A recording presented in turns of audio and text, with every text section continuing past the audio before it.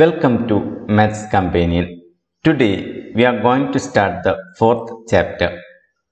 Look at this equation x plus 1 equal to 3. Here the value of x is 2. When we give x equal to 2, we get 2 plus 1 equal to 3, which is true. Suppose we give x equal to 3. What happens? 3 plus 1 equal to 3. That is not true. That means this equation is true only when x equal to 2. There are certain equations which are always true. For example, a into b plus c equal to ab plus ac. Let me put a equal to 1, b equal to 2 and c equal to 3. Then we get 1 into 2 plus 3 equal to 1 into 2 plus 1 into 3. 2 plus 3 is 5, 1 into 5 is 5, 1 into 2 is 2, 1 into 3 is 3, 2 plus 3 is 5. So this equation is true when a is 1, b is 2 and c is 3. Now let me put a equal to 5, b equal to 3 and c equal to 7. Then 5 into 3 plus 7 equal to 5 into 3 plus 5 into 7.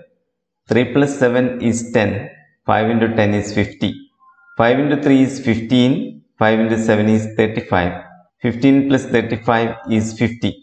So this equation is true when a is 5, b is 3 and c is 7 also.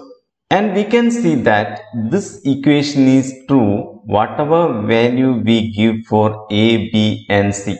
That means this equation is always true. Such equations are called identities. Today we are going to learn the chapter Identities. Let us discuss the first part of this lesson, product of sums. Let me take a rectangle at first. The length is 12 cm and breadth is 7 cm. What is the area of this rectangle? We know area of a rectangle is length into breadth. Here length is 12 and breadth is 7. Therefore, area is 12 into 7 or 84 centimeters square. Now, let me take the same rectangle once again and let me increase the length by 3 centimeter and make a large rectangle. What is the area of this large rectangle? Here, the length is 12 plus 3 or 15 and breadth is 7. So, the area is 15 into 7 or 105. We can find it in another way also. The length is 15 or we can write 12 plus 3 and breadth is 7. So the area can be written as 12 plus 3 into 7. And the area of the large rectangle is the sum of the areas of these two rectangles. The area of this rectangle is 12 into 7 and area of this blue rectangle is 3 into 7. Now 12 into 7 is 84, 3 into 7 is 21. Adding together we get the area as 105. That means when the length is increased by 3 centimeter, the area is increased by 21 centimeters square. From this we can see that 12 plus 3 into 7 is 12 into 7 plus 3 into 7. That is, we have to multiply each number within the bracket by the 7 which is outside the bracket. Now let me take the first rectangle once again and instead of increasing the length, let me increase the breadth by 2 centimeter. Now what is the area of the large rectangle? Length is 12 centimeter, breadth is 7 plus 2 or 9 centimeters. So the area is 12 into 9 or 108 centimeters square. We can find it in another way also. Length is 12, breadth is 7 plus 2. So the area is 12 into 7 plus 2. And the area of the large rectangle is the sum of the areas of these two small rectangles. Area of this rectangle is 12 into 7. And area of the green rectangle is 12 into 2. 12 into 7 is 84 and 12 into 2 is 24. Adding together we get 108, which is the area of the large rectangle. That means when the breadth is increased by 2 cm, the area is increased by 24 cm square. From this we can see that 12 into 7 plus 2 is 12 into 7 plus 12 into 2, or when we multiply sum of two numbers by another number, we have to multiply each number within the bracket by the number outside. Now let me take the first rectangle once again and let me increase the length by 3 cm and increase the breadth by 2 cm. Have we got a large rectangle? No, a part is missing here. Suppose we put a rectangle here, we can make it a large rectangle. What are the dimensions of the rectangle to be put here? This is the length, that is 3 cm. This is the breadth, that is 2 cm. So we have to put a rectangle of length 3 and breadth 2 to make it a large rectangle. Now what is the area of this large rectangle? Length is 12 plus 3 or 15. Breadth is 7 plus 2 or 9.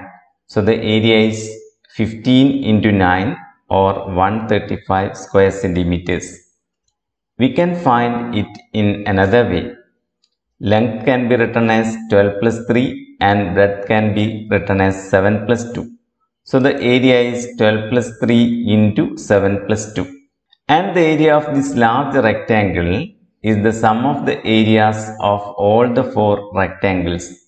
The area of this rectangle is 12 into 7 and area of this green rectangle is 12 into 2. Area of this blue rectangle is 3 into 7 and area of this rectangle is 3 into 2. 12 into 7 is 84. 12 into 2 is 24, 3 into 7 is 21, 3 into 2 is 6. Adding together we get 135. Here sum of two numbers is multiplied by another sum of two numbers. Then the first number is multiplied by the first number and then by the second number. Then taking the second number, it is multiplied by the first number and then by the second number. That is 12 plus 3 into 7 plus 2 is 12 into 7 plus 12 into 2. 3 into 7 plus 3 into 2. Is it always true? Let us check. Let us check it using algebra. Let me take the rectangle. The length is A and breadth is C. Increase the length by B and increase the breadth by D. Now to get a large rectangle, we have to put a small rectangle here. The dimensions are B and D. Now let us find the areas of all these four small rectangles. Area of this rectangle is AC, area of this rectangle is BC, area of this rectangle is AD and area of this rectangle is BD. Now let us find the area of the large rectangle. The length of the large rectangle is A plus B, breadth of the large rectangle is C plus D. Therefore, the area is length into breadth or A plus B into C plus D. And the area of the large rectangle is the sum of the areas of all the four rectangles. That is AC plus AD plus BC plus BD. Or we can say A plus B into C plus D equal to AC plus AD plus BC plus BD. That is A into C, that is the first term. A into D, that is the second term. B into C, that is the third term. B into D, that is the fourth term. That is, to multiply a sum of positive numbers by a sum of positive numbers, multiply each number in the second sum by each number in the first sum and add. That is A plus B into C plus D equal to AC plus AD plus BC plus BD. When we multiply sum of two numbers by another sum of two numbers, multiply each number in the second sum by the first number in the first sum and then multiply each number in the second sum by the second number in the first sum and add it together. That is, a plus b into c plus d is ac plus ad plus bc plus bd. Here a, b, c and d represent some numbers.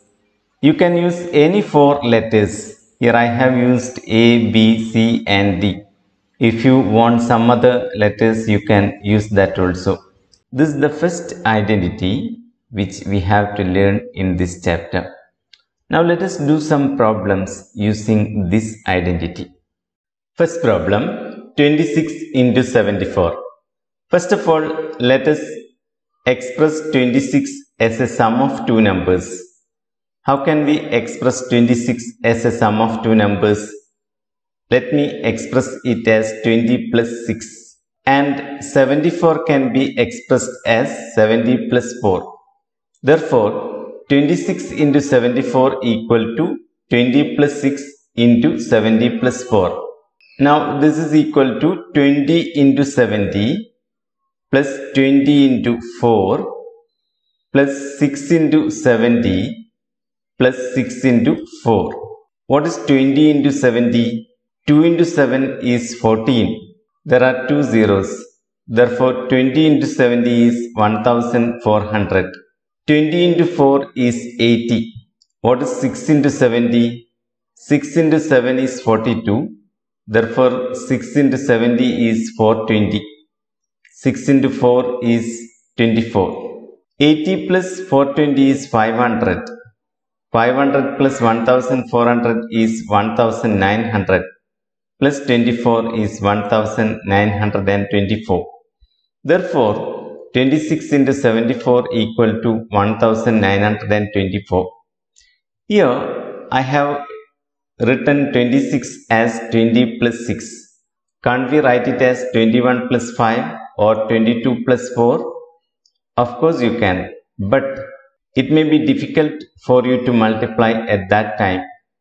We can easily multiply by the numbers ending in 0. That is why we express 26 as 20 plus 6 and 74 as 70 plus 4.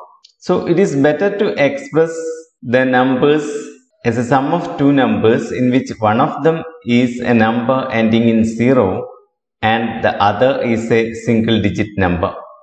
Next problem, 103 into 205. 103 can be written as 100 plus 3 and 205 can be written as 200 plus 5. This can be written as 100 into 200 plus 100 into 5 plus 3 into 200 plus 3 into 5. 1 into 2 is 2 and there are 4 zeros. So 100 into 200 is 20,000. 100 into 5 is 500. 3 into 200 is 600. 3 into 5 is 15. 20,000 plus 500 is 20,500. Plus 600 is 21,100. Plus 15 is 21,115. Next problem. 6.5 into 8 1 by 3. 6.5 can be written as 6 plus 1 by 2 and 8 1 by 3 can be written as 8 plus 1 by 3. This can be written as 6 into 8 plus 6 into 1 by 3 plus 1 by 2 into 8 plus 1 by 2 into 1 by 3. 6 into 8 is 48. What is 6 into 1 by 3? 1 3 is 3, 2 3s are 6. 2 into 1 is 2. Therefore, 6 into 1 by 3 is 2. 1 by 2 into 8 or half of 8 is 4.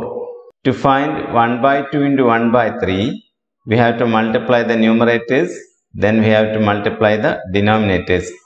That is 1 by 2 into 1 by 3 is 1 by 6. 48 plus 2 is 50 plus 4 is 54 plus 1 by 6 is 54 1 by 6. Today we have learned only one identity.